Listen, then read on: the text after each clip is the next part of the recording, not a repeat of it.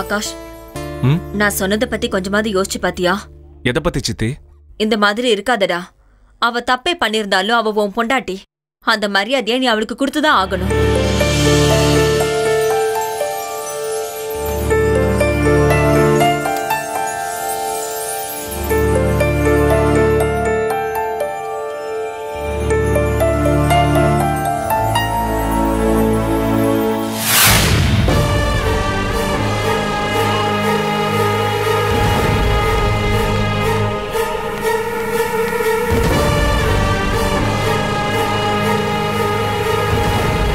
மலர், உட்காரு.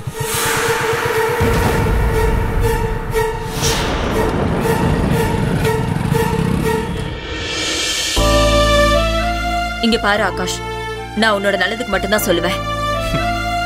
எனக்கு எது நல்லதுன்னு ஒண்ணுமே புரியல சித்தி. ரொம்ப கன்ஃபியூஷனா இருக்கு. மேக்சிமம் அவளை நான் எவ்வளவு சகிச்சுக்க முடியுமோ அவ்வளவு சகிச்சுக்கிட்டேன். இனிமே அவளை ஒன்னும் பண்ண முடியாதுங்கிற நிலைமை வந்தப்பதான் அவளை வெளியே போன்னு சொன்னேன். திரும்ப ஒரு தடவை அவளை வீட்டுக்குள்ள கூப்பிட்டு இன்னொரு வாய்ப்பு கொடுத்து அவ திருந்துறதுக்கு வெயிட் பண்றதெல்லாம் வெட்டி வேலைன்னு தோணுது. வேணா ஆகாஷ், கல்யாணம்னா என்ன உங்களுக்கு அவ்வளவு லேசப்பட்ட விஷயமா போயிடுச்சா? கட்டிக்கிட்டவ ஓம் பொறுப்புன்னு ஏன் உன்னால நினைக்க முடியல? நான் நினைக்க தயாரா தான் இருக்கேன். ஆனா அவ அப்படி நினைக்கிறாளா? இது நம்ம குடும்பம், இருக்கிறவங்க எல்லாம் நம்ம உறவுக்காரங்க, நமக்கு வேண்டப்பட்டவங்க, எல்லாரும் நமக்கு முக்கியம்னு அவளால நினைக்க முடியாதப்போ நான் மட்டும் நினைச்சு என்ன பிரயோஜனம்?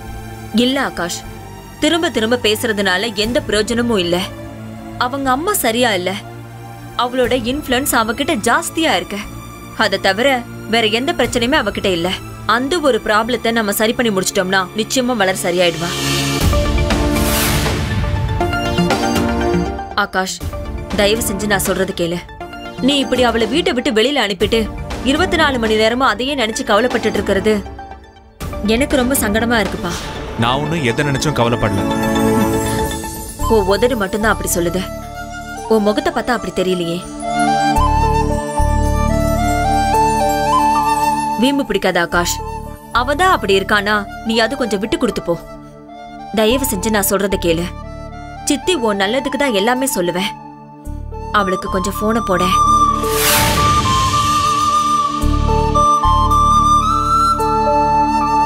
பிளீஸ்டா.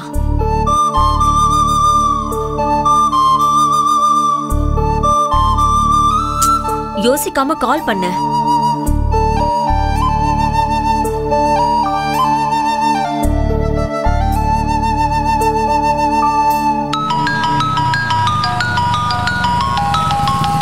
என்னாச்சு மாமா? போன் அடிக்குது. உன் செல்ல தான் எடுத்துட்டு வந்தேன். இந்தா பேசு. ஆகாஷ், சொல்லுங்க. எங்க இருக்க? எங்க இருந்தா உங்களுக்கு என்ன? வெளியே போன வெளியே துரத்து விட்டீங்கல்ல. சரி, வெளியே போன சொன்னல, இப்ப வீட்டுக்கு வான்னு சொல்றேன். வா. அட, என்ன திடீர் ஞானோதயம்? இத பார், தேவையில்லாத பேச்செல்லாம் வேண்டாம். வீட்டுக்கு வந்துரு. எதுவா இருந்தாலும் அப்புறம் பேசிக்கலாம். ஐயா பயந்துட்டாரு போல இருக்கு. அள்ளு ஆட்டம் கண்டுருச்சா? இவ்ளோ பயம் இருக்கிற ஆளுக்கு அவ்ளோ கோவம் வந்திருக்க கூடாது. சீ, உன்னெல்லாம் இந்த ஜென்மத்துல திருத்த முடியாது. நீ வரவே வேணாம். எக்கேடு கெட்டு எங்கேயாவது போய் தொலை. மாமா போலாம். மாமா. ஆகாஷ், என்ன ஆச்சு? போதும் சித்தி, இதுக்கு மேல இதை பத்தி எதுவும் பேச வேண்டாம். அப்புறம் தேவையில்லாம நமக்குள்ள பிரச்சனை வந்துடும்.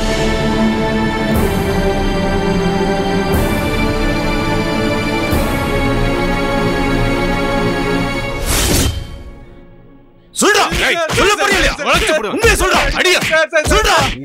ஸ்டேஷன் பக்கமே வர முடியாது. நீங்க போடுட்டியா? சொல்றா. கேட்றடா உன்னை. உண்மையை சொல்லு. பயமே சொல்ல புரியலையா உண்மையா? சொல்றா. முக்கிய ஓடுறீங்க. சொல்றா. வாய் மூடுறா. என்ன? சொல்ல புரியலையா? சொல்லு. அடங்கடா. ஏய், சொல்றா. வளச்சு சொல்ல புரியலையா? அடியா. உண்மையை சொல்றா. யோ சார், போடு வாங்கயா. Okay sir. யோ வாயா. இப்ப சொல்லுங்கம்மா, அன்னைக்கு என்ன நடந்துச்சு? கொலை பண்ணது நான் தான். அதை நான் இனிமே மூடி மறைக்க விரும்பல.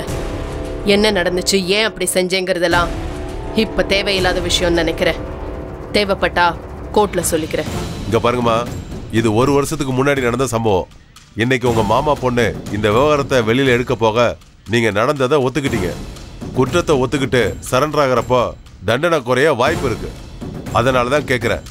என்ன நடந்துச்சுன்னு தெளிவா சொன்னீங்கன்னா அதுக்கேற்ற மாதிரி கேஸ் எழுத முடியும்.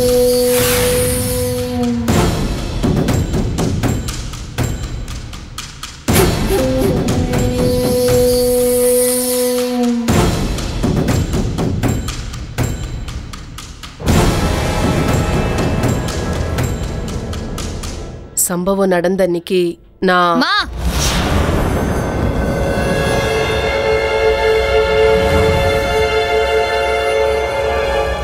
வணக்கம் சார்.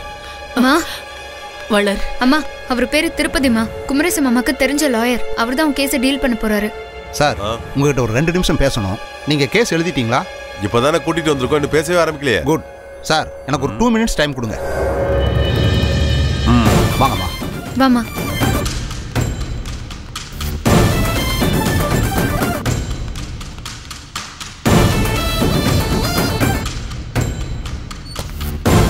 அவர்கிட்ட ஏதாவது பேசுனீங்களா? இன்னும் இல்ல. அது வரைக்கும் நல்லது. ஆனா மாமாவை தான் கொலை பண்ணேன்னு அத்தை ஏற்கனவே ஒத்துக்கிட்டாங்களே. மாமா அது பரவாயில்ல சார். எனக்கு வேண்டியது 2 விஷயம்தான். ஒன்னு, இந்த கேஸ் இழுத்து அடிக்க கூடாது. இன்னொன்னு, எங்க அம்மாவை எப்படியாவது காப்பாத்தி ஆகணும். அதைத்தான் வளர் நானும் சொல்றேன். நான் தான் கொலை பண்ணேன்னு ஒத்துக்கிட்டதுக்கு அப்புறம் எப்படி காப்பாற்ற முடியும்? தண்டனை குறையறதுக்கு வாய்ப்பு இருக்குங்கிற மாதிரி இன்ஸ்பெக்டர் சொன்னாரு. அவர் சொல்றதெல்லாம் பெருசா எடுத்துக்காதீங்க. இப்பன்னு இல்ல, எப்பவுமே போலீஸ்காரங்க சொல்றத அப்படியே நம்பிடாதீங்க. சார் நீங்க சொல்லுங்க, நான் கேக்குறது அடாவடித்தனமா கூட இருக்கலாம். தண்டனையே இல்லாம எங்க அம்மாவை காப்பாத்த முடியுமா?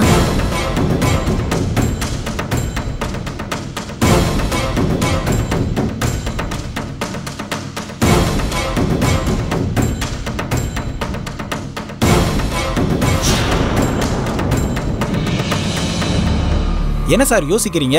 நீங்க எப்படியாவது எங்க அத்தையை காப்பாத்திடுவீங்கன்ற நம்பிக்கையில தான் வளர்கிட்ட உங்களை பத்தி ஆஹா ஓஹோன்னு சொல்லியிருக்கேன். ஒரு நிமிஷம் குமரேசன், இதை பாருங்கம்மா. ஒரு கேஸை எத்தனை விதமா வேணாலும் டீல் பண்ண முடியும், எப்படி வேணாலும் வளைச்சு கொண்டு போக முடியும். ஓப்பனா சொல்லணும்னா இதெல்லாம் ஒரு கேஸே இல்லைங்கிற மாதிரி க்ளோஸ் பண்ணிட்டு என்னால உங்களை வீட்டுக்கு கொண்டு போக முடியும்.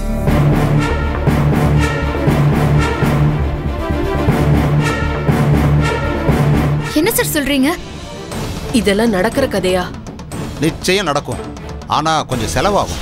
என்ன செலவானாலும் பரவாயில்ல சார். அந்த பணத்துக்கு நான் பொறுப்பு. நிச்சயமா தான் சொல்றீங்களா? நான் தான் சொல்றேனே, என்ன வேணாலும் செய்வேன்னு. எனக்கு என் அம்மா வேணும் சார். எங்க அம்மா ஜெயிலுக்கு போகாம இது ஒரு கேஸே ஆகாம எங்க அம்மாவை வெளியே எடுக்க முடியும்னா அதுக்காக நான் என் உயிரையே கொடுப்பேன்.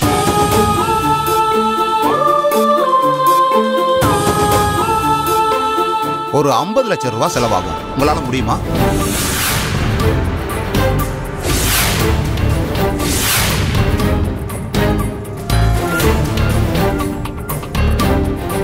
ஆ? 50 லட்சமா? என்ன சார் சொல்றீங்க? செலவாகும் குமரேசா. நான் தான் சொன்னல, குற்றத்தை ஒத்துக்கிட்டு கொடுக்கற தண்டனையை வாங்கிக்கிட்டு உள்ள போறதுங்கிறது ஒரு பக்கம், கேஸை நடத்தி தண்டனையை குறைக்கிறதுங்கிறது இன்னொரு பக்கம். கேஸே இல்லாம பண்றதுங்கிறது டோட்டலாவே வேற.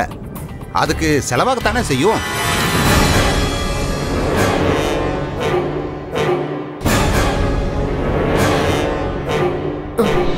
இது கஷ்டம் வளர். நமக்கு உங்க அப்பா உதவ மாட்டார். உணர்ச்சி வசப்படாம யோசிச்சு பார்த்தா இந்த விஷயத்துல நமக்கு ஹெல்ப் பண்றதுக்கு யாருமே இல்ல. அப்படி இருக்கிறப்போ 50 லட்சத்துக்கு நாம எங்க போக முடியும்? என்னம்மா இப்படி சொல்றீங்க? ஊர்லயே பெரிய வீடு உங்க வீடு, ஊர்லயே பெரிய பணக்காரங்க உங்க குடும்பத்தை சேர்த்தவங்க. அப்படி இருக்கிறப்ப ஒரு 50 லட்சத்தை பெரிய விஷயமா பேசுறீங்களேம்மா. நீங்க தான் சொல்றீங்க நாங்க பெரிய பணக்காரங்கன்னு. உண்மையை சொன்னா தலையிலேயே அடிச்சுப்பீங்க சார். எதுக்கு தேவையில்லாம பேச்சு? இப்போ உடனே 50 லட்சம் ரூபான்றது உண்மையிலேயே கஷ்டம்தான். சரி யோசிங்க. முடியும்னா சொல்லுங்க. கோர்ட்டுக்கு கூட போகாம இப்படியே உங்களை வீட்டுக்கு கூட்டிட்டு போக நான் ஏற்பாடு பண்ணி தர்றேன். இல்ல அதெல்லாம் கஷ்டம், கேஸை நடத்தி என்ன நடக்குதோ அதை அப்புறமா பார்த்துக்கலாம்னாலும் அதுக்கும் நான் ரெடி. நல்லா யோசிச்சு சொல்லுங்க.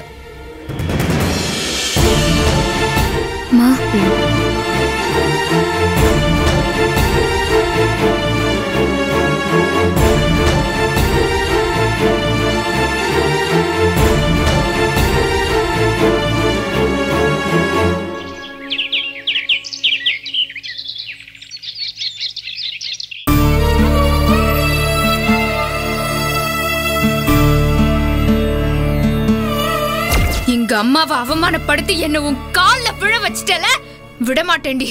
செத்தாத உன்னை விட மாட்டேன். உனக்கு இனிமே 7 ஜென்மத்துக்கும் எவன் நான் தான்.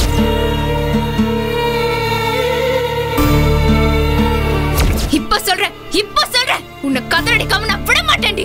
வாழ்நாள் பூரா நீ நிம்மதியா வாழவே முடியாது. உன்னையும் உன் கும்பலையும் மொத்தமா வாரி சுருட்டிக்கிட்டு இந்த ஊரை விட்டு ஓட வைக்கல என் பேரு வளர்மதி இல்லடி. மா இந்தம்மா காஃபி. என்னம்மா ஆச்சு? என்ன ஆச்சுன்னு கேக்குறேன்ல. ஒண்ணு இல்லம்மா. எங்க போற? உட்காரு, முதல்ல காஃபி குடி, ஆறிட போது. இல்லம்மா, எனக்கு வேண்டாம். அம்மா ஏமா, என்ன ஆச்சு? என்னக்கா, என்ன பிரச்சனை? இதுக்கு மேல வேற என்ன பிரச்சனை வரணும்? நடக்கிற எதை பத்தியும் நீ கவலைப்படாதம்மா. எதையும் மனசுல போட்டு குழப்பிக்காத. நானும் மாமாவும் மனசாட்சிக்கு விரோதமா எதுவும் செய்யல. நடந்த தப்புக்கு நியாயம் கேட்க தான் போராடிக்கிட்டு இருக்கோம். எனக்கு தெரியாதுமா இதெல்லாம். ஆனா உங்க அப்பா இருந்த வரைக்கும் யார் மனசுல என்ன இருந்துச்சோ வெளியில எதையுமே காட்டிக்காம கலகலப்பா பேசி சிரிச்சுக்கிட்டாவது இருந்தாங்க. இப்ப பாரு, இந்த வீட்டுல சிரிப்பு சத்தம் கேட்டு ரொம்ப நாள் ஆயிடுச்சு. அதுக்கு என்னக்கா பண்ண முடியும்? வேண பிடிச்ச கூட்டம் என்னைக்காச்சும் ஒரு நாள் அதோட சுயரூபத்தை காட்டத்தானே செய்யும். எனக்கு மத்தவங்களை பத்தி கூட கவலை இல்லடா. இந்த வளர்மதி எப்படி ஆயிட்டா பாத்தியா? சொன்னாலும் சொல்லலனாலும் எங்களுக்கு ஷாக் தாமா. அவ டோட்டலா அவங்க அம்மா மாதிரி ஆயிட்டா. படிச்ச பொண்ணு நல்லது கெட்டது பிரிச்சு யோசிப்பான்னு நினைச்சோம். அதுக்கு இடமே இல்லாம பண்ணிட்டா. ஒன்னு தொட்டு நிறைய சிக்கல் இருக்குக்கா இதுல. வளர்மதிக்கு மத்தவங்களாம் ஒரு பிரச்சனைனா அவளே ஒரு பெரிய பிரச்சனை. தனக்குள்ளேயே 2ஆ பிரிஞ்சு நின்னு தனக்கு தானே காயப்படுத்திக்கிற அளவுக்கு போயிட்டான்னு நினைக்கிறேன். சரியா போச்சு போ. நீ வேற சவுண்டு. அவளா தன்னை தானே காயப்படுத்திப்பா? யாரா கிடைப்பாங்க? பிராண்டி உள்ளான் தான் காத்துட்டு இருக்கிறா. வெளி பார்வைக்கு அப்படிதான் மாமா தெரியும். உண்மை என்னன்னா அவ வாழ்க்கையில அவ ஆசைப்பட்டு நடக்க முடியாம போன விஷயங்கள் தான் அவளை இப்படி ஆக்கியிருக்கு. அப்படி ஒரு பிரச்சனை இருக்குன்னா நாம தானே அதையும் சரி பண்ணணும். ஏங்கா எதுக்குங்கிற? பட்டதெல்லாம் பத்தாதா? இங்க இருக்கா, இதுக்கு மேல அவங்க விஷயத்துல நீ தலையிடக்கூடாது, அவ்வளவுதான் சொல்லிட்டேன். அப்படி இருக்க முடியாதேடா. அவங்க நம்மள விரோதியா நினைக்கலாம், வெறுத்து ஒதுக்கலாம், விட்டு விலகியும் போகலாம். ஆனா நான் அப்படி நினைக்க முடியாதுல்ல. என் மனசுல அந்த விரோதம் வந்துச்சுன்னா உன் மாமாவோட ஆத்மா என்ன மன்னிக்காதுடா. நீ தேவையில்லாம கவலைப்படுறமா. அப்படியெல்லாம் விட்டுட்டு விலகி போற கும்பல் அது இல்ல. பாரு எவ்ளோ நடந்துச்சு. கோச்சுக்கிட்டு முறுக்கிக்கிட்டு கிளம்பி போனவங்க திரும்பி இங்கேயே தானே வந்து நின்னாங்க. வீட்டை விட்டெல்லாம் ஒண்ணு போக மாட்டாங்க. அதை ஏன் புருஷன் விஷயத்திலேயே நான் பாத்துட்டேனே. உன் வீட்டுக்காரி இவ்வளவு நாள் வெளியே இருந்ததே பெரிய விஷயம்டி. குமரேசன் திருந்திட்டேன்னு மன்னிப்பு கேட்டு வந்தான். அவனையாவது நீ மன்னிச்சு ஏத்துட்டு இருந்திருக்கலாம். நீ அதை செய்யாம விட்டு போக இப்ப பாரு, அவனும் வளர்மதியோட சேர்ந்துக்கிட்டு நமக்கு எதிராக கச்ச கட்டிக்கிட்டு நிக்கிறான். கா கா கா போதும்க்கா. உண்மையிலேயே நீ சவுண்டு சொன்ன மாதிரி தேவையில்லாம கவலைப்பட்டு தான் இருக்கிற. இங்க இருக்கா, அவங்க எல்லாருமே ஒன்னா சேர்ந்து நமக்கு எதிராக இருக்கட்டும், அது ஒரு பெரிய விஷயமே கிடையாது. ஆனா அவங்களுக்கே நம்ம மேல எந்த தப்பும் இல்லைங்கிறது நல்லாவே தெரியும். சும்மா வீம்புக்காக வேப்பிலை பிடிச்சி அரிச்சிட்டு இருக்காங்க. அதுவும் என்னைக்காச்சும் ஒரு நாள் உடையும். நீ சொன்ன மாதிரி வளர்மதிய பத்தி மட்டும்தான் உன் கவலைனா அந்த கவலை உனக்கு வேண்டாமா. மலரை எப்படி சரி பண்றதுன்னு ஆகாஷ்க்கு தெரியும். ஆனா அவதான் ஆகாஷோட சண்டை போட்டுக்கிட்டு வந்து நிக்கிறாளே. சரியாயிடுமா. இது எல்லாமே டெம்பரவரி தான். மலரை பத்தி நமக்கு தெரிஞ்சதை விட ஆகாஷ பத்தி எனக்கு நல்லாவே தெரியும். அவனும் சராசரி மனுஷன்தாம்மா. ஆசபாசம் கோபதாபம் இதெல்லாம் இருக்குதான் செய்யும். ஆனா இது எல்லாத்தையும் மீறி அடிப்படையில அவன் மனசாட்சிக்கு கட்டுப்பட்டவன். அப்படி ஒரேடியா கட்டின பொண்டாட்டிய தலைமுழுகிறவன் அவன் கிடையாது.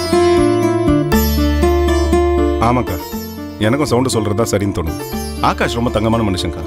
இத்தனை நாள் அவர் அந்த வளரோட பொறுமையா இருந்ததே பெரிய விஷயம். அப்பப்போ இந்த மாதிரி ஒரு ஷாக் ட்ரீட்மெண்ட் கொடுத்தாதான் அதுங்களுக்கும் புத்தி வரும். கரெக்டா சொன்ன மாமா. எனக்குமே அதான் தோணுது. வளர்மதிக்கு ஒரு ஷாக் கொடுத்து சரி பண்ணும் தான் ஆகாஷ் நினைச்சிருப்பான். என்னமோ ஏன் ஆறுதலுக்காக சொல்றீங்களா? இல்ல உண்மையே அதுதானான்னு எனக்கு தெரியல. ஆனா ஒண்ணுமா, பெரியவங்க மத்தியில இருக்கிற பகை அடுத்த தலைமுறைக்கும் நகர்ந்து போயிடக்கூடாது. எங்க தலைமுறை முடிஞ்சிரும். நீங்க தலையெடுத்து மேல வரும்போது ஒருத்தருக்கு ஒருத்தர் முறைச்சுக்கிட்டு அடிச்சுக்கிட்டு பகையாளிங்களா பாத்துக்கிட்டீங்கன்னா அது ரொம்ப தப்பாயிடுமா? நடக்காதுமா, நீ கவலைப்படாத. நானும் சரி மாமாவும் சரி வளர்மதிய பகையாளா நாங்க நினைக்கல. சவுண்டு இங்க இருக்கா, மத்தவங்களை பத்திலாம் விடு. வளர நினைச்சு இதுக்கு மேல நீ கவலைப்படாத. நடந்ததுக்கும் அவளுக்கும் எந்த சம்மந்தமும் இல்லதான். ஆனாலும் அவங்க அம்மா மேல வச்சிருக்கிற கண்மூடித்தனமான பாசம் இந்த மாதிரிலாம் நடந்துக்கிறான். என்னைக்காச்சும் ஒரு நாள் அவளுக்கும் உண்மையெல்லாம் புரியும். புரியலனாலும் புரிய வைப்போம். 1000 இருந்தாலும் நம்ம சொந்தம்க்கா, நம்ம உறவு. நான் அப்படி விட்டுருவேனா? நீ கவலைப்படாத. எனக்கு இது போதும்டா.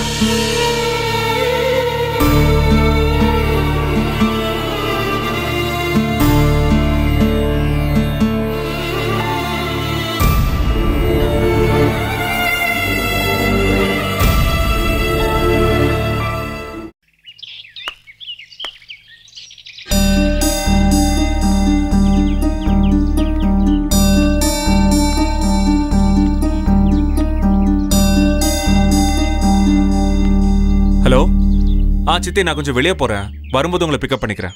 ம்,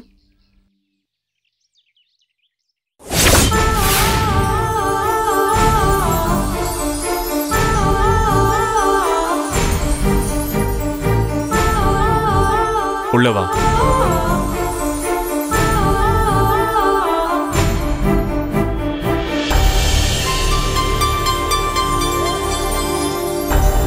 உட்காருன்னு சொல்லணுமா? ஏதாவது சாப்பிட்றியான்னு கேட்கணுமா? லுக், இது உன் வீடு. எனக்கு அந்த எண்ணம் என்னைக்குமே இருக்கும். நான் இருக்கிற வரைக்கும் அப்படியே தான் இருக்கும். உனக்கும் இருக்கும்னா I'll be happy. இதை நான் அடிச்சு துரத்துறப்போ உனக்கு தோணலையா? நீ ஒரு தப்பு பண்ணனா ஒருவேளை நான் இப்படி நடந்துட்டு இருக்க மாட்டேன். ஆனா உன் அம்மா பண்ண தப்ப நியாயப்படுத்துறதுக்காக அநியாயமா என் ஃப்ரெண்டை வீட்டை விட்டு துரத்துன பாரு. அதான் திரும்பவும் விட்ட இடத்துல இருந்து ஆரம்பிக்க போறியா? அது உன் சௌரியம். எங்க இருந்து ஆரம்பிக்கலான்னு சொன்னா அங்கிருந்து ஆரம்பிக்க நான் ரெடி. மனசு மாறி வந்திருந்தானா உண்மையிலேயே என்னை விட சந்தோஷப்படக்கூடியவ யாருமே இல்ல. ஆனா இப்ப கொஞ்ச நேரத்துக்கு முன்னாடி போன் பண்ணப்ப கூட எவ்வளவு திமிரா பேசின. நான் வெட்டி கதை பேசிட்டு இருக்கிறதுக்காக வரல. உன்னால எனக்கு ஒரு ஹெல்ப் பண்ண முடியுமா? நான் தான் சொன்னேனே, நீ கோச்சிட்டு போனாலும் சரி, நானே உன்னை வேணான்னு சொல்லி கழுத்தை பிடிச்சி வெளியே தள்ளி இருந்தாலும் சரி, இல்ல நீ என்ன துரத்தி அடிச்சாலும் சரி, நாம கமிட் ஆனவங்க. ஐ மீன் கல்யாணங்கிற கமிட்மெண்ட்டை சொல்றேன். உனக்கு உதவி செய்ய வேண்டியது என்னோட கடமை. அதே மாதிரி ஏன் விஷயத்துல உனக்கும். சொல்லு, நான் என்ன பண்ணணும்? எனக்கு 50 லட்சம் ரூபாய் பணம் வேணும்.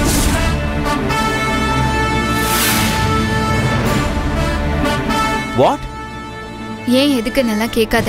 எனக்கு அர்ஜென்ட்டா வேணும். ஹெல்ப் பண்ண முடியுமா முடியாதா? ஏன் எதுக்குன்னு கேட்காம 5-10 வேணா கொடுக்க முடியும். 50 லட்சம்லாம் பெரிய அமௌண்ட். அப்படி எதுவும் கேட்காம அள்ளி கொடுக்க முடியாது. எங்க அம்மாவை காப்பாத்துறதுக்கு எனக்கு 50 லட்சம் ரூபாய் பணம் வேணும். போதுமா? தப்பு பண்ற வளர்மதி, இப்ப கூட நீ திருந்தி மனசு மாறி வந்திருப்பேன்னு நினைச்சு நான் தான் ஏமாந்திருக்கேன். இந்த பார், உங்க அம்மா பண்ணது மன்னிக்க முடியாத குற்றம். கொலை என்ன அவ்வளவு ஈஸியா போயிடுச்சு அவங்களுக்கு எல்லாம். அவங்க கொலை பண்ணுவாங்க, நீ அதை மறைக்க பாப்ப. அப்புறம் உண்மை வெளியில வந்ததும் நீ அவங்கள காப்பாத்த நினைப்ப. அதுக்கு நான் கண்ணை மூடிக்கிட்டு 50 லட்சம் பணத்தை தூக்கி கொடுக்கணும். இதெல்லாம் நியாயமாவா இருக்கு? தேவையில்லாம பேசாத. எனக்கு என் அம்மா தான் முக்கியம். அப்படி உங்க அம்மா முக்கியம் நினைச்சு தாண்டி உன் வாழ்க்கையை நீ நாசம் பண்ணிக்கிட்டு இருக்க. பாவி, கல்யாணம் ஆனதுல இருந்து நீயும் சந்தோஷமா இல்ல, என்னையும் சந்தோஷமா இருக்க விடல. என் சித்திய டார்ச்சர் பண்ண, என் ஃப்ரெண்ட வீட்டை விட்டு துரத்தி அடிச்ச. இவ்வளவு ஆனதுக்கு அப்புறமும் திருந்த மாட்டேன், மனசு மாற மாட்டேன்னா அதுக்கப்புறம் நீ எல்லாம். ஓ, உன் சித்தி சொல்லிதான் நீ இப்படி எல்லாம் பேசுறியா? ஏய், நீ எல்லாம் மனுஷ ஜென்மமா? நீயா தான் வந்த, உதவி கேட்ட, முடியாதுன்னு சொன்ன. அவ்வளவுதான். இந்த பார், இந்த வீட்டுல உனக்கு என்னைக்கும் இடம் இருக்கு. அது இல்லைன்னு சொல்ல என்னைக்குமே எனக்கு மனசு வராது. ஆனா திருந்தி ஒழுங்கா வாழ தயார்னா மட்டும் வா. ஒரு கொலைகாரிக்கு வக்காலத்து வாங்கிக்கிட்டு உங்க குள்ள நரித்தனத்துக்கெல்லாம் துணை போக சொல்லி கேட்டு எந்த காலத்திலும் வந்துடாத. ஓஹோ, ஆல் ரைட், வரமாட்டேன். இனிமே இங்க வரமாட்டேன். எங்க அம்மாவும் நானும் கஷ்டத்துல இருக்கும்போது இங்க எல்லாரும் சந்தோஷப்பட்டுட்டு இருக்கீங்கல்ல, எல்லாரையும் நான் கதறடிப்பேன். அந்த சௌந்தர்யாக்கு சப்போர்ட் பண்ற அத்தனை பேர் கண்ணுல இருந்து நான் ரத்த கண்ணீர் வர வைக்கிறேன். இல்ல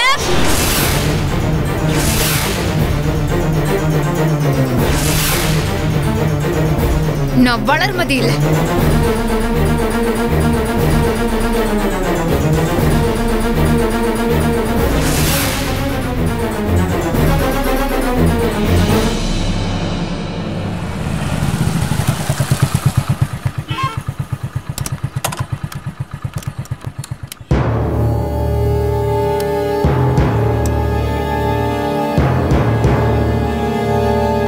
நீ இதுக்கெல்லாம் டென்ஷன் ஆகாத வளரு. உன் புருஷன் என்ன அவ்வளோ பெரிய அப்பாட்டாக்குறா?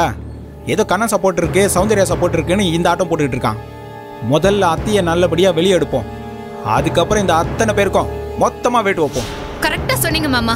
நானும் அவர்கிட்ட அதத்தான் சொல்லிட்டு வந்தேன். ஒரு கஷ்டம் தானே போய் காசு கேட்டு எவ்வளவு அசிங்கமா பேசிட்டாரு தெரியுமா? சரி சரி விடு, டென்ஷன் ஆகாத. இப்போ நாம போறோம் பத்தியா, இந்த ஆளு ரொம்ப நம்பகமான ஆளு. எனக்கு ரொம்ப வருஷமா அந்த ஆளு தெரியும். கண்டிப்பா நமக்கு ஹெல்ப் பண்ணுவார் பாரு. ஆனா 50 லட்சம்ங்கிறது ரொம்ப பெரிய அமௌண்ட் ஆச்சே மாமா. நீ எதுக்கு கவலைப்படுற? அவன் எதனா அடமானம் வச்சாதான் பணம் தருவேன்னு சொன்னான்னா என்ன அடமானம் வச்சு என் வளர்மதிக்கு ஹெல்ப் பண்ணிடான்னு சொல்லுவேன். டோன்ட் வரி, வா.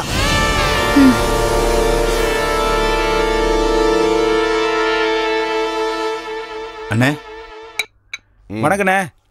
வா குமரேசா, உட்காரு. இது என் அத்தை பொண்ணு வளர்மதி. வணக்கம். மாட்டீங்க அத்தை பொண்ணுனா தப்பு கணக்கு போட்டுறாதீங்க. என் சின்ன அத்தை கிருஷ்ணவேணியோட பொண்ணு. ஓ, ராஜதுரையோட பொண்ணா? அப்பா நமக்கு ரொம்ப வேண்டியப்பட்டவருமா? சொல்லுங்க, என்ன விஷயம்? கிழிஞ்சது கதை. எங்க போனாலும் ஏதாவது 7.5 கனெக்ஷன் வந்துருதே. உங்ககிட்ட ஒரு அவசர உதவி எதிர்பார்த்து வந்திருக்கேன். சொல்லுங்க, செஞ்சிருவோம். அண்ணே, உங்ககிட்ட நான் வேற என்ன கேட்க போறேன்? பணம் தான் வேணும். ஒரு 50 லட்சம் ரூபாய், அதுவும் ரொம்ப அர்ஜென்ட்டா. 50 லட்சமா? ஆமா சார், எங்க அம்மா மேல பழிய போட்டு தேவையில்லாம ஜெயிலுக்கு அனுப்ப பாக்குறாங்க. அவங்கள வெளியே எடுக்கணும்னா 50 லட்சம் ரூபாய் ஆகும்னு லாயர் சொல்றாரு. இப்போதைக்கு உடனடியா 50 லட்சம் ரூபாய் புரட்ட முடியாது. அதனால்தான் உங்ககிட்ட கேட்டு வந்திருக்கோம். என்னம்மா இது? நீ பெரிய வீட்டு பொண்ணு, 50 லட்சத்து நீ பெரிய விஷயமா சொல்றியாமா? ஐயோ, அந்த கதையெல்லாம் இப்ப எடுக்காதீங்க என்ன. இந்த பெரிய வீடுன்னு சொல்லியே ஊர் உலகம் எங்களுக்கு சமாதி கட்டிடும் போல இருக்கே. நாங்கெல்லாம் பெரிய வீட்டு பிச்சைக்காரங்க, புரிஞ்சுக்கோங்க. அது சரி, கொஞ்சம் வெயிட் பண்ணுங்க.